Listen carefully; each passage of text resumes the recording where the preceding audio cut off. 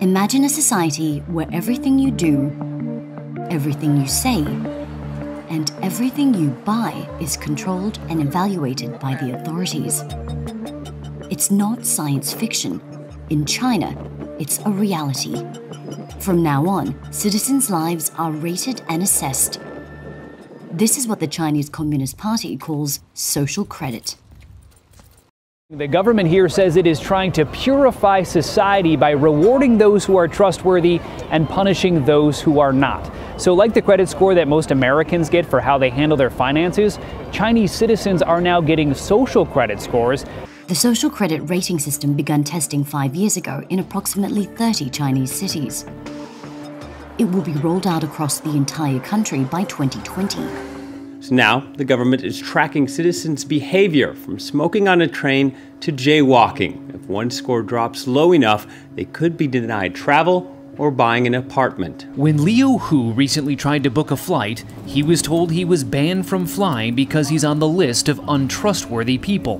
Liu is a journalist who was ordered by a court to apologize for a series of tweets he wrote and was then told his apology was insincere. I can't buy property. My child can't go to private school, he says. You feel you're being controlled by the list all the time. And the list is now getting longer, as every Chinese citizen is being assigned a social credit score. Nearly 15 million people have already been prevented from traveling. The process made possible thanks to the collection of masses of data in all areas of its citizens' private and public life, and it is set to be implemented nationally in 2020. China's growing network of surveillance cameras makes all of this possible. The country already has an estimated 176 million cameras. This knows every person, every bike, every car, every bus. You can tell whether it is an adult, a child, a male or female. It can recognize more than 4,000 vehicles. For China's population, already scrutinized by the country's 117 million surveillance cameras, the social credit system only signals a further decline in freedom. How far into people's daily mundane activities does this go? Well, I think that the government and the people running the plan would like to go as deeply as possible to determine how to allocate benefits and also how to impact and shape their behavior. In this building, the officials of Rongcheng assign a rating to its inhabitants. We were able to sneak inside and film discreetly for a few minutes. Here, the agents collect data provided by the police, courts, and tax office. Each resident is then given a rating from the letter D for not-so-good citizens to AAA for the best. This also applies to companies. In several big cities in China, including here in Shanghai, the government is even tracking jaywalkers. Cameras record them going through intersections, zero in on their face, and then publicly shame them on nearby video screens. Police in Beijing have been wearing these glasses that can recognize faces linked to the government's national database to help boost arrests. How advanced is this technology? This is cutting edge. Wu Fei is CEO of a company that makes the glasses. He claims he doesn't know how the government intends to use his technology. I have no idea. Really? Yes. Do you trust the government the way they're using your technology? Sorry, I can't answer this. You can't answer that. This is outside our scope of questions. China plans to launch a digital mass surveillance systems are stirring concerns of privacy and government accountability across the globe. He says how the new scoring system truly works is kept secret and could be easily abused by the government. Many countries across the globe are experiencing a massive expansion in government surveillance powers, and the threats of global instability, terror and war are leaving increasingly less space for privacy and individual freedom in the post-industrial society. Reward good citizens and punish bad people. Human rights activist Hu Jia is already blacklisted. Deprived of his passport for 10 years, his movements are limited. He says the social credit system will allow authorities to more easily punish those who do not pledge allegiance to the party. In China, the people who will lose the most credit are those who do not agree with the Communist Party. We can't criticize society or the current system, nor should we say bad things about the highest levels of power and the leader. In fact, this social harmony desired by the party is set to maintain the stability of society, but it only serves to guarantee the monopoly of its power.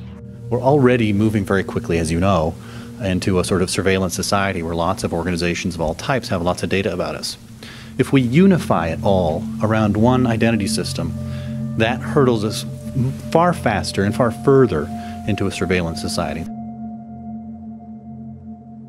So let's switch gears a little bit. So you have something else that's really interesting in the newsletter about people in Sweden putting implants, microchips, right, into them. We've seen something like this here. There was a company that in Wisconsin, right, so they could get stuff out of the vending machine with these microchips. So what's happening in Sweden? So basically in Sweden over the past couple of years, several thousand people have had these little rice grain-sized microchips put into their hands, which contain information that they can use to, say, check into the gym or get into the office or pay for train tickets. Right?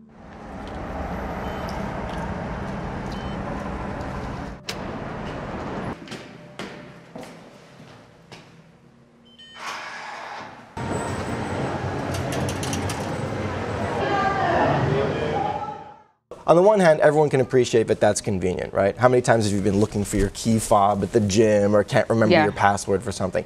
But I think the bigger question here is, look, as the human body itself becomes a technological platform, right, there are big questions we need to consider about what kind of information is put out about us, from us, quite literally, and also further down the line, what kind of access do other people or platforms have to that information that is inside us, right? This is a biotech question, this kind of blurring of the lines between the human body and tech. I mean, it's one thing if you're holding your smartphone and it's sort of emitting data about you. It's another thing if your own hand is doing the same thing.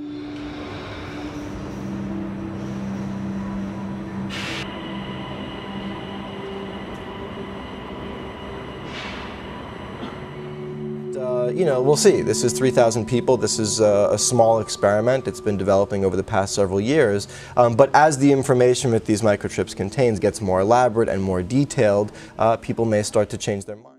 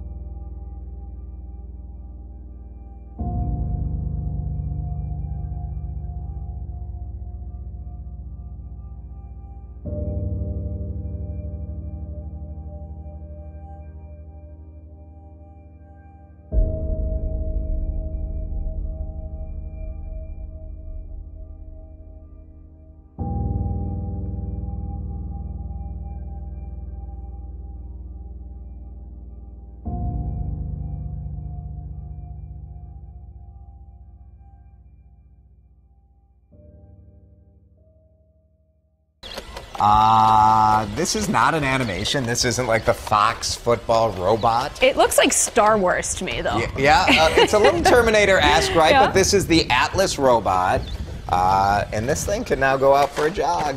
Look at that backflip. I mean, you've got to be in pretty good shape if you want to outrun that thing or outflip it. Pretty good. So Boston Dynamics, robot can now jog, do flips, and open doors. You know what's amazing? Is it over for us? Are we done as a human race? I'm pro-science. I am pro-technology. I can't think of the scenario where you need a robot to run. Or do a backflip. Or do a backflip. Well, it's just to show that it can. I don't think that's the function of the It's robot. amazing what this robot could do a year ago. It's not even close to what it can do. So only imagine what it's going to be able to do a year from now. This is how it starts. Like they learn. We want robots. They'll take care of our kids someday. Now, if that is a possibility for us, the robot nanny. The robot nanny, I'm all in. New at 6, another futuristic innovation may be taking shape in a secret Silicon Valley site. An Amazon research facility in Sunnyvale reportedly has a secret mission involving robots. Excuse me, are you filming me? To give you an idea of just how sensitive Amazon is about their lab, as we were shooting video on the public sidewalk, teams of security guards said we couldn't point our cameras at their property and called Sunnyvale police claiming we were trespassing. Just so you know, he's filming audio and video too. Awesome. After consulting city zoning maps, Sunnyvale PD said it was indeed public property and allowed us to stay. Cool, thank you. Cool. Thank you. Appreciate it. Bloomberg put out a report early this morning titled, "Amazon has a top secret plan to build home robots." Citing unnamed sources, they say the project has been dubbed Vesta, after the Roman goddess of hearth, home, and family.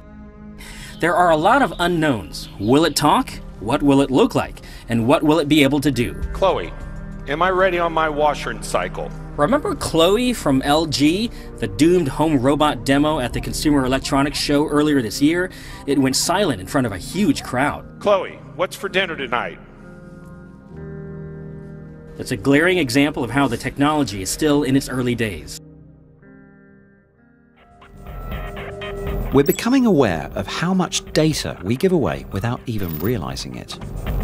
Our habits online can say a lot about our personalities, but when we're out and about, what does our behaviour in the real world say about us?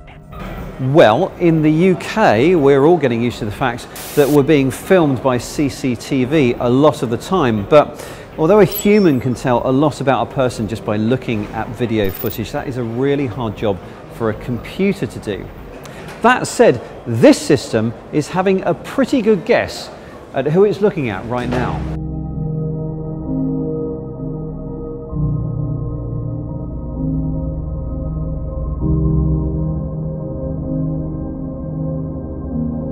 This kind of profiling of humans by computer systems has many uses, from this kind of anonymized retail analysis to other areas that might say more about us as people.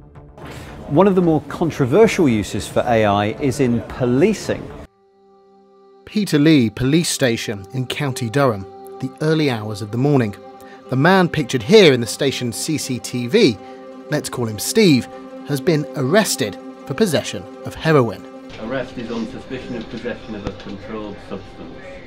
Here in Durham, the police are trialling AI software which could help make decisions about suspects being held in custody. Leave your shoes there and we'll just do a quick search.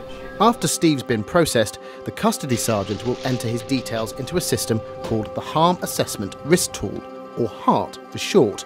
It's an artificial intelligence tool designed to help custody sergeants make decisions about what to do with a suspect. And this allows us to target the people in terms of our interventions that we've developed to make sure that they don't commit crime in the future.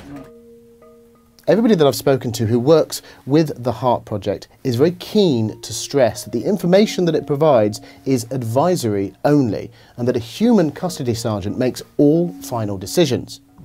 But the use of this technology in general is for some people a cause for concern.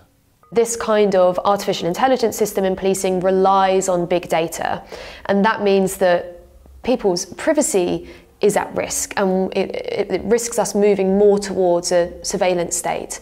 But it also risks discrimination because patterns that exist in data already risk being perpetuated and repeated, and there's very little accountability over it. And it's this data that privacy campaigners find troubling. Experience data profiles individuals based on their postcode, their household, and even down to an individual level. And some of these kind of profile stereotypes include terms like disconnected youth, Asian heritage, dependent greys, and people are sorted into these categories. Now, that's bad enough. When that kind of profiling is being used to make decisions about freedom and justice in the UK, I think we really need to just put the brakes on and say, why are we doing this? It's been revealed that the US National Security Agency collected over 500 million phone records of US citizens last year. That's over triple the number of 2016. And that is despite a new law limiting the spy agency's powers. The US Freedom Act bans the bulk collection of phone records and internet metadata, whilst also limiting government data collection to what is, quote, reasonably practicable.